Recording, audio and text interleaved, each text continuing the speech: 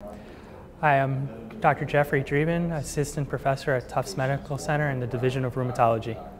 Osteoarthritis is one of the leading causes of physical disability in the United States, and it's characterized by a multi-tissue failure of a joint and causes both pain as well as other symptoms like stiffness and chronic aching and cracking in the joint. Our study showed that sports overall were not associated with an increased risk of knee osteoarthritis, but when we looked at specific sports, we found that elite level soccer and non-elite level soccer, elite level weightlifting, and elite level wrestling, as well as elite level long distance running were associated with an increased risk of knee osteoarthritis. But it's important to note that all of those sports are associated with an increased risk of knee injuries, as well as high impact on the joint. It's difficult to tell what the mileage of the elite athlete was for the long distance runners. Most of these individuals were competing at a national level or for an Olympic team. So many of them were probably starting at an early age and putting in very high mileage and pushing themselves through some discomfort.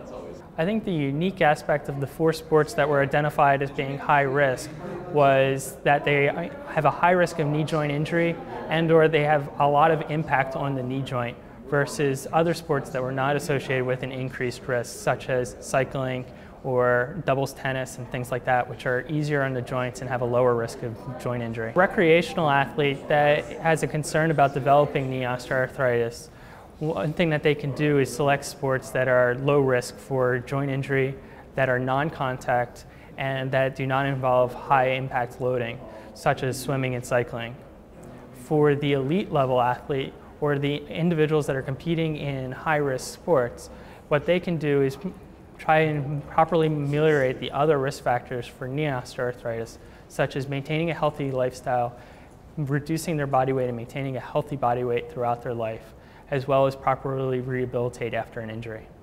I think it's somewhat of a Goldilocks phenomenon in which doing too little can be bad for your health. And in the case of the elite athlete, they are a unique group that are probably starting doing activity very early in life, that are putting in very high volume of impact on their joint, experiencing high impact, and pushing themselves even when they might be experiencing discomfort.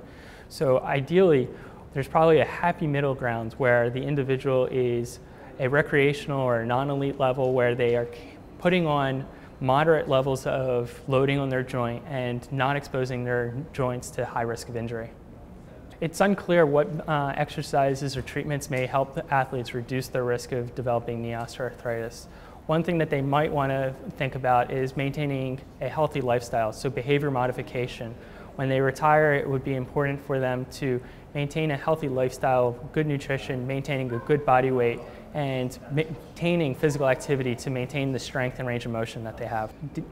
In this study, we didn't see obesity or any other variables, but that wasn't the focus of our study, and we didn't really have the ability to extract some of that data out of the studies that we were looking at. I think one of the important things to keep in mind is a lot of the previous research has focused on a male elite athlete, and very little research is focused on the non-elite athletes and females. So while 40% of our athletic population at the high school and college level is female, they're very poorly represented in the research. So it's important for us to continue along and look at the non-elite athlete as well as the female athlete and the interaction of injury and sports participation to get a better understanding of what's happening.